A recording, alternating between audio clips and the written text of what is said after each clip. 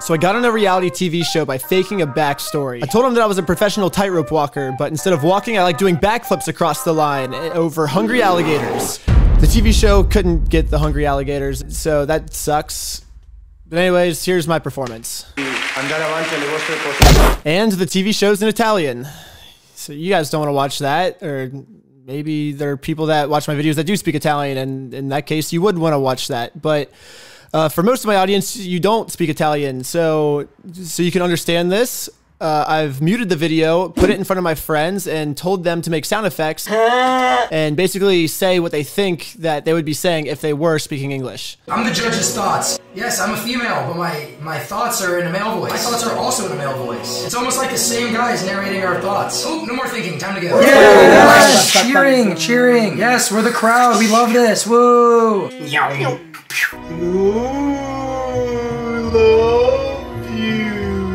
Boom, headshot. Fist me, Maria. Okay.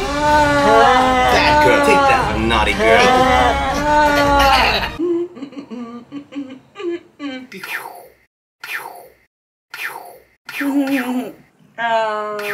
Potato ball.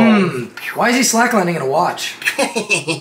Oh, let's get out the bazooka. It pooped. It pooped, like so heavy. I have to go to the bathroom. I want to buy him for $25. No, he's mine. I hate him. I mean, I'd date him. 25.